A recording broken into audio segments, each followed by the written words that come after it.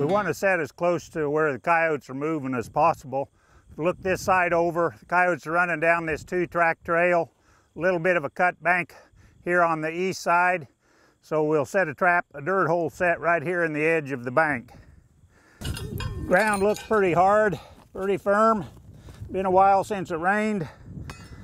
Might take me a little while to dig a dirt hole in, but sometimes the ground's easy to dig and other times it's not. And this is a time that it's not.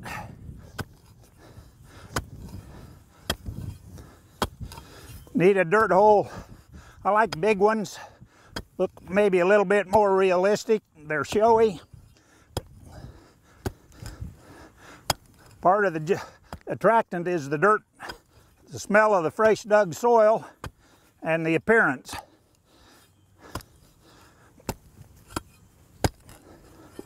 Usually use a kneeling pad, not so much to keep my scent, but it reduces the scent I leave here, but also keeps my knees out of the stickers.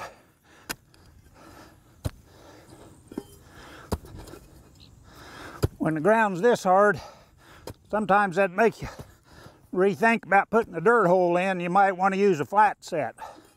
We'll probably show a flat set later in the day.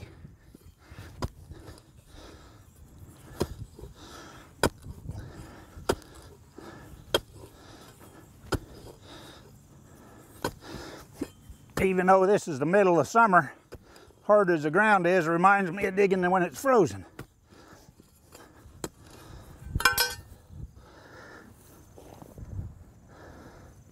All right, we got the hole a little over a foot deep.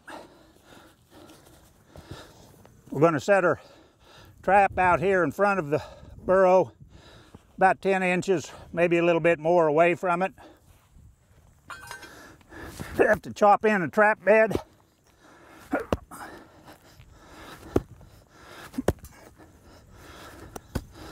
Like to make my trap beds a little bit deeper than some folks do. Then refill them back in the bottom with loose dirt. Just allows you to bed that trap in some nice soft dirt. We're going to be using a Jake squared jaw trap.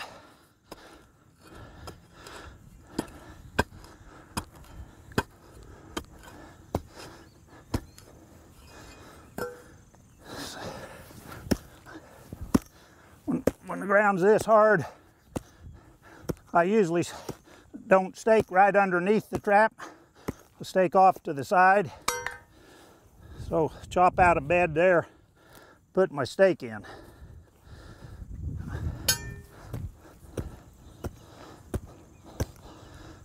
All right. Using a Jake trap with a shock spring in it, 3 swivels. Set it. I use polyfill underneath the pan to keep soil out from going underneath. Don't like too much so it sticks out the edges, but need enough to fill all the gap. On these traps, I use my knee to help set them.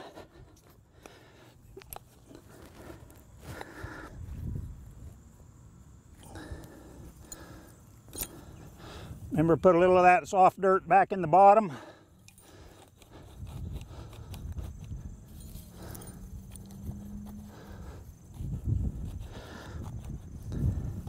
Then we go to bedding it in solid. By that I mean you take your fingers, holding the trap jaw open with one hand, packing soil all the way around the outside of those jaws with the other.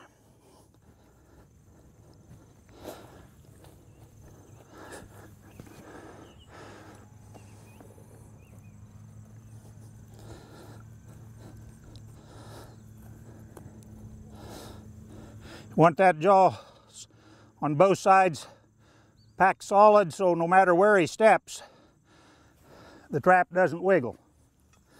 Got it bedded in there pretty good. Now to stake it down, I use a 2-foot rebar stake. Just drive it straight in on ground that's this solid, that much clay. Occasionally you'll have to use 2 stakes. Just depends on your soil types. I drive them down in tight, put a little dirt back over that, pack it in good. Now we'll put the final covering back over the trap. I use a sifter to keep clods out, little rocks.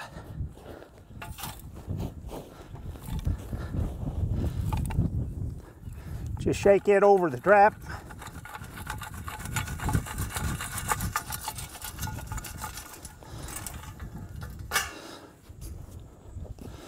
Then brush it back down with your back of your hand to where you can find the pan. There's the pan. I like about a at least a half inch of dirt over the top. Throw your other stuff just off to the side.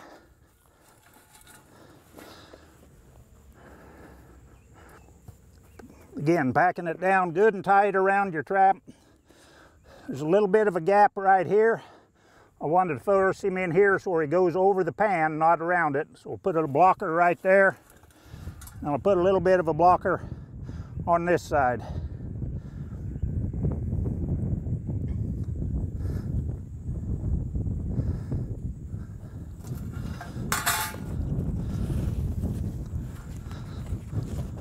Going to put some lure in the bottom. I use a little bit of sheep's wool to hold it. Keeps your smell from being absorbed down into the soil. Put about a lima bean size on that little dab of wool down in the bottom of the hole.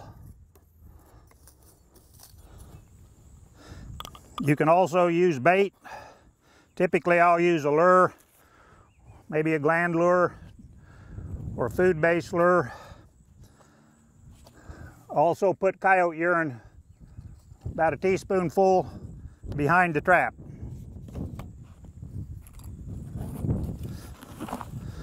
Pick your stuff up.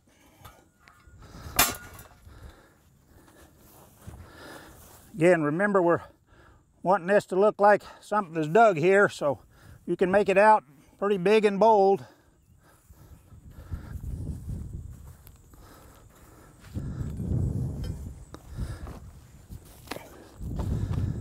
And that would be a coyote dirt hole set.